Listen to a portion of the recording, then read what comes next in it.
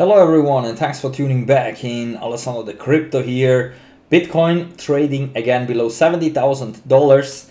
Even though we are not at new all-time highs, I think that we still can celebrate that Bitcoin is nicely trading in such high levels, guys. At least for now, I think that in the future we will be at much higher levels. So we should be extremely bullish and enjoy this time, guys, because even below, even if we are below $70,000, the Bitcoin halving is in front of us, so we have to be very bullish. So make sure to have a nice drink ready. I am drinking only coffee here, but you should be already celebrating because this is the nice time, guys. This is like the calm before the storm. This is like the moments whenever you can diversify, you can stack more sats, you can buy more Bitcoin, you can buy more altcoins, whatever you want, because we are before the big run. We are before the nice times, and in order to enjoy the upcoming times, you have, of course, to be ready and be diversified right now.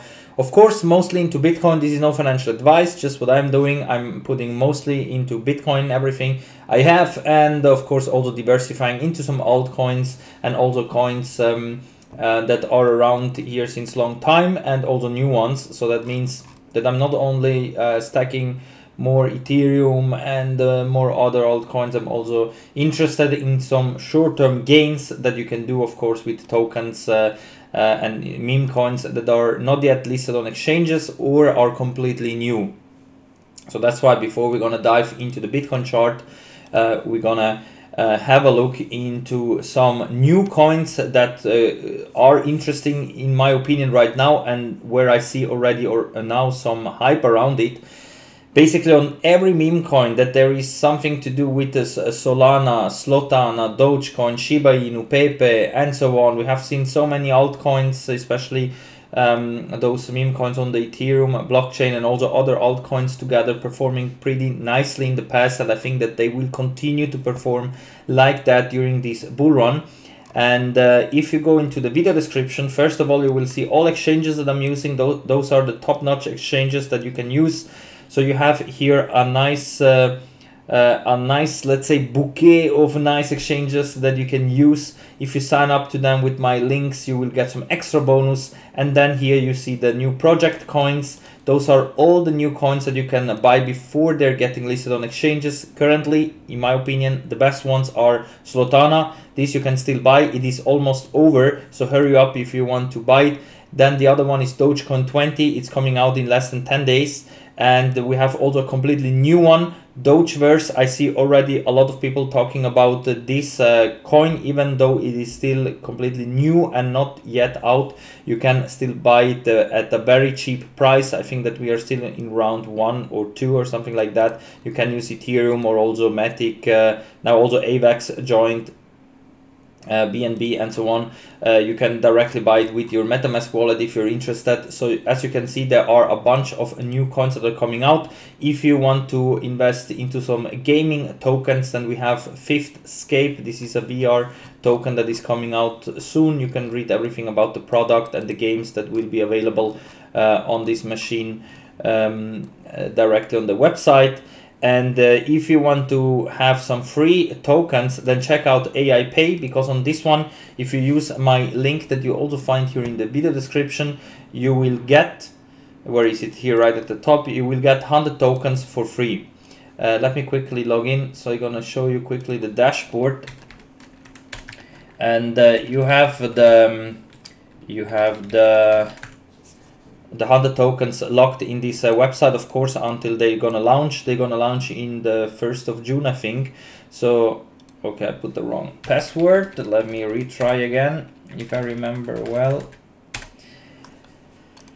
You can buy if you want. The price is extremely low, as you can see here, but 100 tokens you can get completely for free, guys. You just have to use the link in the video description, and then of course if you want to buy some, because the price is really low, you can use several coins and stable coins here to buy. But remember that you are only able to trade it once they're gonna launch, and it is approximately on the 1st of June. Then you're able to sell it on Uniswap, MetaMask here on the website, or also through exchanges, because once this is listed on exchanges, then of course it's much more easier to trade, and this is usually also the time when we see those big pumps. But until then, you can just accumulate if you want, otherwise just get some free tokens here. Those are all the tokens that are not yet listed on exchanges. The other ones like Slotana, Dogecoin 20, Dogeverse, you have to buy, of course. And on this channel, I'm always uploading the newest updates and the newest coins and things that are around here in the crypto space. So also subscribe to this one if you want, otherwise I'm also gonna keep you here, of course, updated. Yeah, so Bitcoin, if we dive here into the charts, had this fake out to the upside. I told you yesterday, guys, with this video, probably a false breakout, because we didn't see that overwhelming money flow that should be incoming whenever we see a valid breakout. Immediately it decreased, and while it decreased, the pump continued. And I told you that I think that this most likely is gonna end up in a nothing burger. That means that most likely we're going to retrace into this symmetrical triangle, so below this resistance trend line. And if we do so over time, most likely we're coming back down towards the support area down here at the low 60s. And in my opinion, this is possible for everyone that is trading on my trading group over on Telegram. I told you to short, but I would take right now some profits, even though I think we will go lower, because a bounce is potentially incoming, but over time we probably are coming back down. And those kind of shorts or longs, I would only do scalp trading, so within a range you can trade, because otherwise Bitcoin, of course, over the long term is going to much higher levels. So shorting Bitcoin is always very dangerous. I wouldn't do that for too long, especially during this bull run, and the trend is your friend, so the trend is still to the upside. Bitcoin can even crash down to 50k or 40k. We are still in an uptrend. So that's why in the bigger picture the trend is still going higher and higher. But of course, short term, if you want to do some short term gains, you can of course short and long those moves whenever we go up and down. And if you don't have time to do that, then maybe check out Bitscap. Also here in the video description you have the link to Bitscap. This is a trading bot that you can set up 14 days for free. If you sign up with my link, then you can set up a trading bot that is doing that for you if we are trading in a sideways consolidation phase. But of course, as soon as we have the big breakouts, then you have to trade manually. And one of the main reasons why I believe that here we're gonna see another breakdown below this interior new support at $70,000 was also because of the Bitcoin ETF outflows that we had on Monday, and also yesterday we had an outflow. Not that much, but it is also an outflow. It is possible that again we're gonna see the next coming days a rise again here in the Bitcoin ETFs, that we're gonna have again positive money flow, and not money flow but inflows into the Bitcoin ETFs. And that's why I think that a bounce here is still possible. If it's going to be sustainable, I'm not very sure yet, because also it looks like in the 4 hour that we're forming a potential head and shoulders pattern. If this one is breaking out to the downside, then of course the target is still in the low 60s. But that's why a bounce is possible, especially if here we're getting again positive numbers. But if it's going more or less flat or even lower again, so if we get again negative money, again negative outflows, then of course this will also favor it here more downside than anything else. So I think that this big bull run, it will continue, but only once we have the Bitcoin halving in a few days. And also if we see here suddenly the inflows rising like we had before, then I think that we're gonna see a very explosive move in the Bitcoin price. If somehow here after the Bitcoin halving we would see a lot of red numbers, then this could be of course a warning sign that a potential local top is in, and that we should be ready for a massive correction before we continue that bull run. But I don't expect that scenario. I still think that once we have the Bitcoin halving, then we're gonna have a big supply shock, and also the Bitcoin production cost will rise from currently $30,000 up to $60,000. So that number will double. We can go here over into the daily chart. I think in the daily chart you can see that very clearly. If we open up here the where is it, the Bitcoin production cost, it should be here somewhere. Let me pull out my indicators and take first a cup of coffee. a sip of this nice cup of coffee. Coffee is very good in Switzerland, guys. It's of course all Italian brands, but here we do also Italian-like coffee, which is great. I wanted to look for the Bitcoin production cost indicator. Here should be this one over here, if I'm not wrong. I don't know why it's not in my favorite list, but it should be there. So this is the Bitcoin production cost, and you can see that every time we are coming down to the Bitcoin production cost, this is always a good buy opportunity, especially whenever the bull run is over. It's always good to have a look into the Bitcoin production cost, because as you can see, the price is coming down towards that production cost until we touch it, until we bottom out there, and then gear up for another big run. And every time you buy at the production cost, it's basically a good buy opportunity. It's also a very good indicator that you can use whenever you should buy Bitcoin and you're not sure. So basically it is right here at $30,000. Once we have the Bitcoin halving, it will jump up to around $60,000. That means that there we should have the new base then for Bitcoin. That's why we could eventually come down towards 60K, but everything below 60K would be a very good buy opportunity for the next coming months and probably even years. Also here in the past, you can see that as soon as we had the Bitcoin halving, like here, it jumped from $4,000 straight away to $9,000, even more than that. And you can see that the price came down to test it, and immediately we had here a little dump in the production cost to around $7,000, but still more or less the double of this. So that means that Bitcoin, even after the halving, can eventually dump down to 60K or 50K. That is possible, but after the halving in general, we see then a huge uptrend, and we're gonna definitely then see those parabolic run-ups. But of course, we're going to update here the production cost probably all the time as soon as we have the Bitcoin halving, until we really are starting again to create a new all-time highs. So let me take this again away. And yeah, so basically we are retracing back into this symmetrical triangle here in the daily time frame. We're getting some support here at the 20 daily and median line of the Keltner channels. Here, of course, we have a lot of support. As soon as we have a daily close below $68,500, we're gonna crash straight away down towards the support area at around 63K. And today we're gonna have some CPI data. So in the traditional markets, we are getting some news that, of course, could eventually trigger a potential catalyst that will bring Bitcoin again down towards 63K. But at the other hand, if somehow we would see a bounce and good news and have again daily closes above the resistance at $70,500, we're gonna see continuation to the upside. So today, in my opinion, we will get some news that could trigger here the next big move in which direction that we are moving. But doesn't matter how the news are or what kind of news that we will get. In my opinion, it is more likely that we probably are coming down to retest the low 60s again. But otherwise, of course, in the bigger picture, we're still looking extremely bullish. So we will most likely go to new all-time highs very soon. Latest, once we have the Bitcoin halving, we may be going to have another boring time in front of us. Who knows that we can consolidate for the next coming weeks and months, but the trend is your friend, and you can see that Bitcoin is going higher and higher. It's just a matter of time until we are getting here new all-time highs, in my opinion.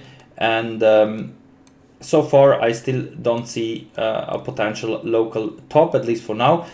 In the monthly time frame, and of course also on the weekly, we are trading on extremes. We are very overbought. We are above the top side of the Keltner channels, even here on the monthly. On the monthly time frame, once we have here a sell signal, like we also had in the past, usually this is the time when we see the price coming down to the 9 or 20 monthly moving average. The 9 monthly is currently at $45,000. The 20 monthly is at 34K. So I don't say that we have to crash down to these prices immediately, but if somehow we don't see immediately continuation to the upside here, and we would start to have again monthly closes below the top side of the Keltner channels, because during a bull run, Bitcoin keeps the monthly closes above. Once we are retracing below the top side of the Keltner channels, then we see a retracement to the median line or to the 20 monthly moving average, so down here at around 30K. I don't expect that, but just that you know that this can happen, or at least this is what happened in the past.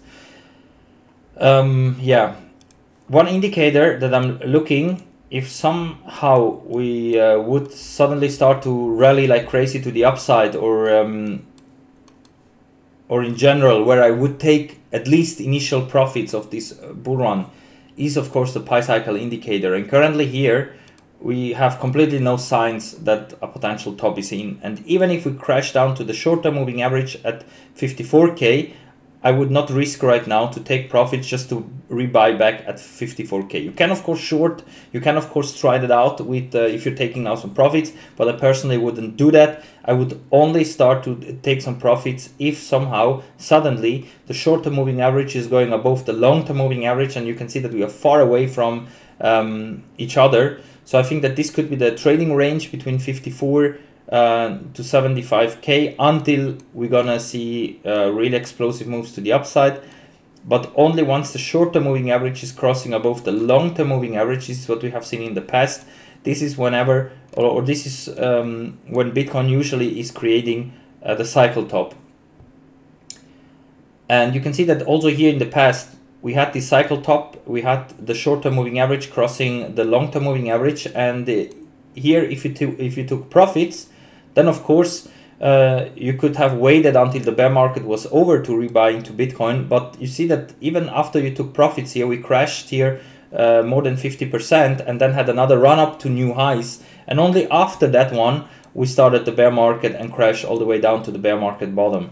So of course it is always difficult to catch the absolute top or bottom. It's very difficult, very hard, and even those kind of moves are difficult to catch, but they are possible. And that's why also here, if you're taking profits, I would never sell everything. If you think that we're gonna crash next down to 50k or 40k and you want to buy more there, of course go ahead, take some profits and rebuy down here. But if it's not happening, if from here on we immediately are going to pump towards 150, 180, $200,000 and then have that cross here, this is the time when you want to take profits, and not right now. I wouldn't look out now for small gains. I would be in here for the big game. We are in front of the big game, guys. Exciting times ahead. The big game is in front of us. Until the short term is not crossing the long-term moving average, in my opinion, it's just good to buy every dip, to buy every bigger crash with fresh fiat and save like that purchasing power with Bitcoin, and not try to catch little local tops and little bottoms here. Be in here for the big game, and therefore we have to have diamond hands. We have to keep our Bitcoin, even though everything is screaming that a correction is incoming, at least until the short-term moving average is not crossing above the long-term moving average. Then we can start to think about maybe to take some profits if we see everything overheated, Bitcoin trading again or already above $200,000. We have the pi cycle indicator flashing, warning, you should take profits, and so on. Maybe then we can start to take some profits, but until then I wouldn't do that. And also keep in mind that because of the Bitcoin ETFs, we have now a big player, or big players, because you see all the companies with those ETFs that are now in the markets, and all the customers of those companies and banks, they have now access to buy spot Bitcoin, even without understanding how Bitcoin is working and why they actually should buy the real Bitcoin and not the ETFs. This is just if you are buying some kind of a derivatives. Also, if you're, for example, going long or short over on Bybit or Fimex, whatever exchange that you're using, if you go long or short, you're not really buying Bitcoin or selling Bitcoin. This is just a derivative. So the real thing is to buy the real Bitcoin and put it in a ledger, put it offline somewhere and forget about it. This is like the real Bitcoin and what people should buy, and not the ETFs. But of course, like that, when people are buying the ETFs, the companies, they have to buy the real Bitcoin, they have to buy the spot Bitcoin, and like that, of course, like some kind, like in a way, they are also buying Bitcoin, but they are not owning it, of course. And that's why, just because of that, I think that even much higher price levels, probably even higher than the pi cycle indicator potential top that will be somewhere, is possible. But that's why you can never always be completely out of Bitcoin or completely in Bitcoin with everything you have, because you want to buy the dips, you want to take sometimes some profits because you want to buy something that is completely normal. But yeah, I think that with this run up, it's probably even possible that we go to much higher levels, even after here the pi cycle indicator top is in. But this is what we have to analyze once we get it. Until then, I just think that it's too risky to sell Bitcoin right now, even though there are some signs that at some point a correction down towards 50 or 40k is still in the cards, but I definitely wouldn't count on that, and I still expect that very soon, even if here we're coming down towards 60 or 50k, that we are gonna see new all-time highs in next coming weeks and months. Alright guys, and with that said, I'm gonna wrap it up for now. The video is already too long. Thank you for watching. Probably in the future we are going to do more live streams, guys, because the videos are taking too much time. There are so many things that we have to talk about every day. I have to do several videos, or I just gonna have to make live streams. But you find always all the newest things in my channel. In this one, of course, all the important crypto products you find in the video description, and also join me in my other social media platforms, the other YouTube channels and so on, because with all of them, or on all of them, you get access to the newest news. Alright guys, so thank you for watching, and we're gonna see us all in the next one. Bye for now.